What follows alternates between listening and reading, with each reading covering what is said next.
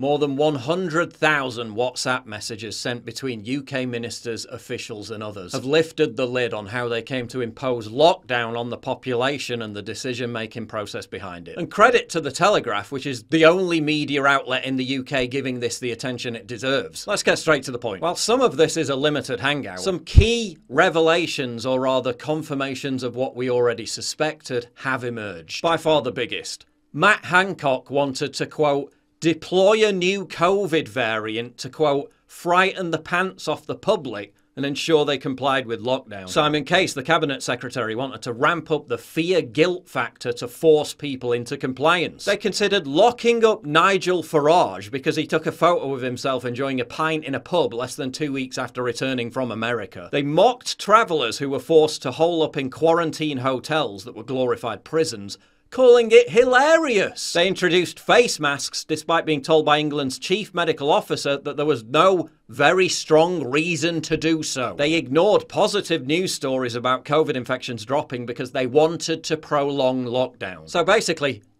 everything that we said was happening at the time, and were monstered and maligned by the media for doing so, was happening all along.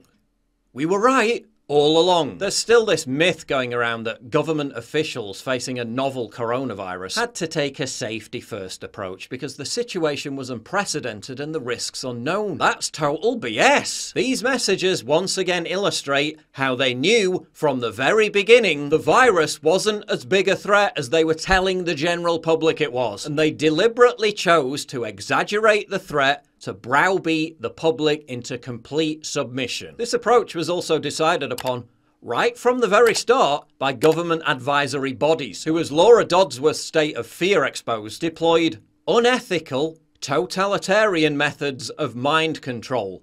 Their words, not mine. To increase the, quote, perceived level of personal threat that the virus poses because, quote, a substantial number of people still do not feel sufficiently personally threatened. And what of this weapons-grade bellend? In January 2020, Hancock was bragging about how his career could be propelled into the next league by the pandemic. Now he's prancing around on reality TV shows like nothing happened. Well, hello. He's a narcissistic, attention-seeking little prick grifting off of a nation's pain and suffering, and he thinks it's funny.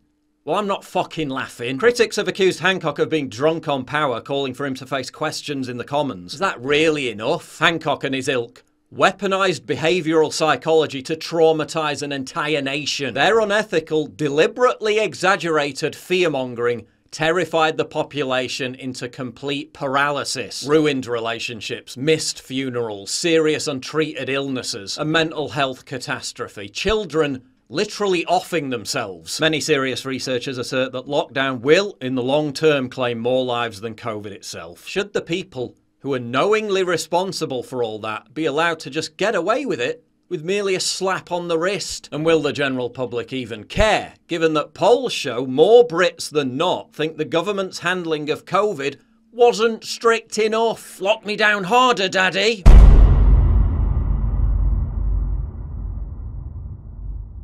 Get early access to videos, exclusive live streams, and personally DM me. You've seen how much I get demonetized all the time. Well, this is how you support me. By subscribing at pauljosephwatson.locals.com. Please click the link in the description.